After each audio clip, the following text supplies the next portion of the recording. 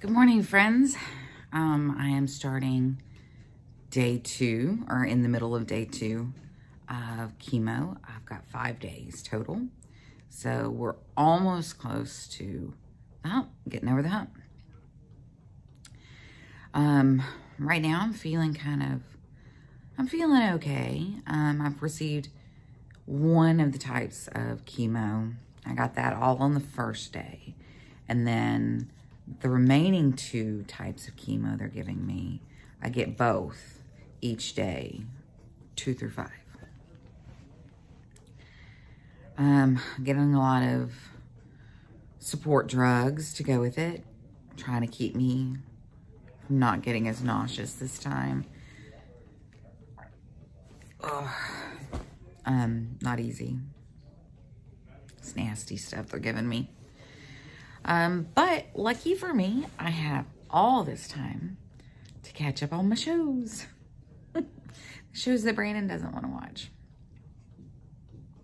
Although, what can I say? He watches most of them with me anyway. He just loves me that much. I'm so blessed. My support group is once again to be praised. I rarely have to think about the extra stuff. The who's going to feed my family tonight kind of thing. I just have to focus about getting to the next hour.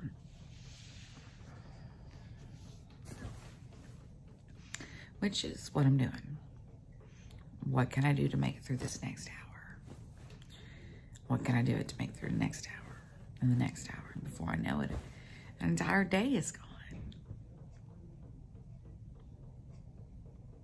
I'm looking forward to more trips and reconnecting with all of my people here in town after I feel better, but not feel good enough to travel yet.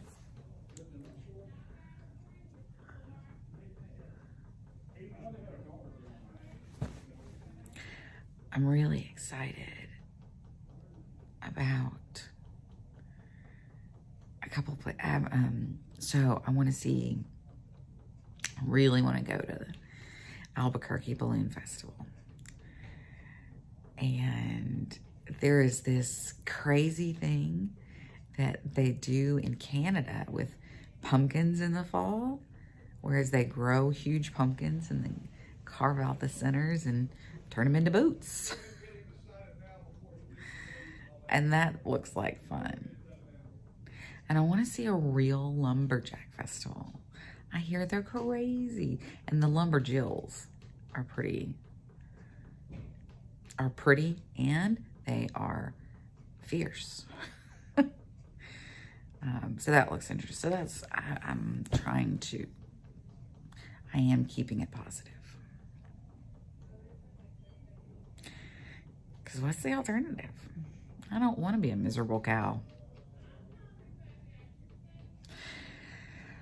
So that's the update for today. And I will talk to y'all again soon.